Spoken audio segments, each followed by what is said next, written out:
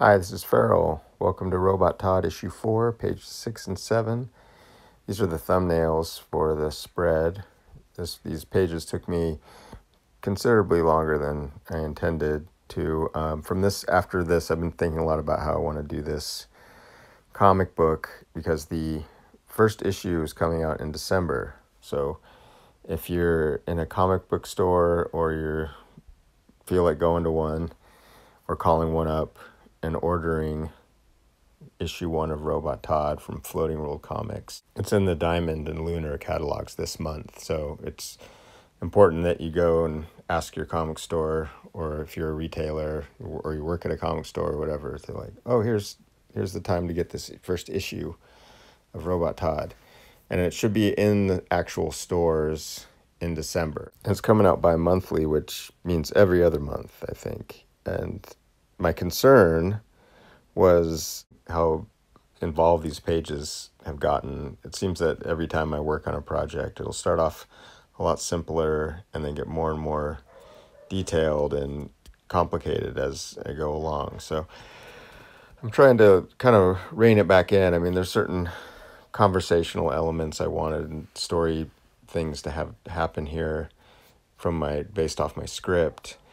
So I'm just trying to rethink the visuals and how to make this more engaging and for the reader, and then less work for me, less like actual manual labor of drawing. And it's not even the drawing as much as like when I get to the coloring stage, it gets very like something about adding the more detail with the pen line and the pencil line. Anyway, I'm always refining my process and thinking about how I want to approach projects, and even in the midst of them, I feel like my art changes, and we'll see. I'm going to have to make some hard decisions here.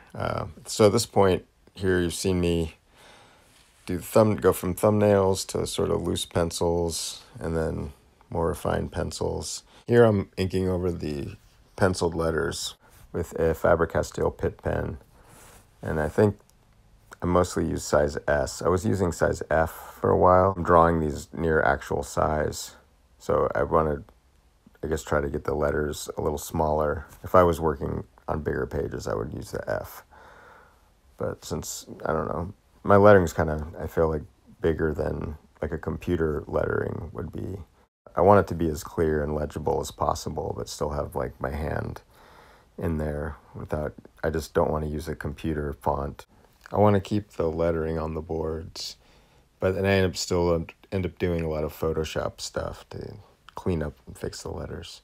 This is a commission I did recently for Daredevil. I was going to be going to like a Rose City Comic-Con show, and so I did this as like, to kind of get in the vibe of, do a superhero commission. I've been a fan of the Daredevil comic. I love the Miller Mazzucchelli stuff, and Born Again, and Annie Nocenti and John Romita Jr. is like some of my favorite comics, their run that they had in the 80s. It was fantastic. So I put the word out that I could do some commissions, and someone asked me to do a Daredevil, and I don't think I'd ever really done a Daredevil commission before. So I'm inking this with Raphaël 8404 number 2 brush, the same brush I used on Robot Todd pages. And yeah, there's the finished, that guy. I used to entertain fantasies about doing like a monthly book, like drawing Daredevil or Spider-Man or something like that. I realized after a few attempts at doing like superhero comics that it's just, I don't know, it's just easier and more fun, satisfying, whatever, to draw my own stuff. Speaking of my own stuff, these are drawings that I did in my own books. People would buy a book from me, and I'll do a little drawing in there. So if you ever catch me at a show, there's Sherwood from Proxima Centauri. Someone did ask me to do an Astro Boy. Oh, and these guys came by with a David Bowie sketchbook, and that was an old one I had done like from 2019. And that other one was one my partner Soph did. And I did this Wolverine. I didn't ink it at the show, but I did a pencil of it at the show. And I got Soph, my partner, to do a punk rock Storm from the X-Men in the 80s that I like. I thought that was a pretty cool thing. So this is not my art. This is I should put a little label underneath that. It's Soph Friends. Check out her baloney feathers on Instagram. So this is me starting to ink the pages here, and I'm inking with that same Raphael 8404 brush. And this page was mostly inked with this brush too. There, at some point, I think I switched to the Faber-Castell Pitt pen, just because there gets to be so much little details. So I do all the main characters first with the brush, but it was mostly like pencils first, inks with the brush, and then switch to Pitt pen for like the little annoying, tedious stuff. And then, yeah, I dive into the colors. I don't know, it's just nice to break stuff up, going from like, sometimes it's very satisfying and feels good working with a brush, and sometimes it's like, oh, I'm just going to use a pen, just draw with a pen for a while.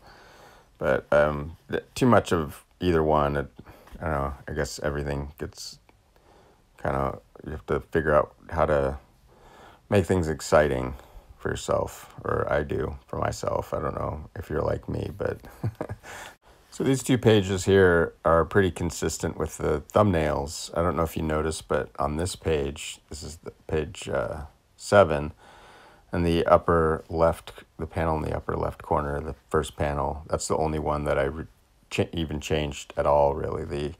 All the other panels are pretty much the same. That one I just changed from like more like a cropped torso shot of the three guys standing there to a full shot, because I have this compulsion where I have to put the whole figure in the frame if I can. Every once in a while I'll do like a close-up. I think there's like a close-up of SEPT on page 6, but for the most part, I don't know, it just like really bothers me if like I run out of room on a drawing, and then there's like, you know, like a hand gets cut off by the panel border, or like a foot or something. So it just, I don't know, it's just like a weird thing that I have where it's like, oh, if I can, I want to keep all the figures in the panel frame as much as possible. Anyway, and here I'm coming to the part on all these pages that I eventually get to where I liked a couple of the panels in this stage better than at the final stage. And it's kind of weird too. I notice that the yellow tape that I put around the edges, I have all this like tape that I got from somebody, so I'm just, I guess, trying to use it up. But like, I really don't like that yellow tape where it kind of changes the, like, viewing the art, like as I'm painting it, it kind of affects, I would rather have it just like white tape or something. Especially when I take pictures, it's almost like a yellow glow to everything. Another little change that I did on these pages, you can't see it right yet, but you'll see it in a minute, is the ghost character, East Ghost, and they're flying there in the last panel on page 7. I added like a cape and stuff, and I just did that with white gouache paint mixed with blue gouache, I guess, like blue watercolor, liquid watercolor mixed with white gouache. And I just kind of added that, just kind of went over, like did a few layers on top of that to get that to, so you couldn't see through there. I don't know, I didn't like the way the shape of the shape it was making before. It didn't make sense with like the robes and stuff. Not that it makes total sense now, but at least it looks a little more ghostly, flowy than it did before. I don't know. This is bothering me, but anyway. So here are the finished pages. You can see the two different versions I did, where it's like, this is just the raw scan, and then this is with the lettering and the sides cleaned up in Photoshop and stuff. So that other one was page 6. This is page 7. And this is the finished spread. I guess I'm zooming in on one panel to show you the cleaned up version. There it is in its entirety. And I'm pretty satisfied with it overall. And oh yeah, here's this show coming up here, Grit City Comic Show in Tacoma, Washington, November 9th. Hope to see you there. But if not, you can get most of my books on So Fertile Books, bigcartel.com. And my latest thing out in stores is 32-page Robot Todd tie-in, SEPT and EMBER. And I have a Patreon for $2 a month. You can see all the Robot Todd pages. Thanks for watching. Bye.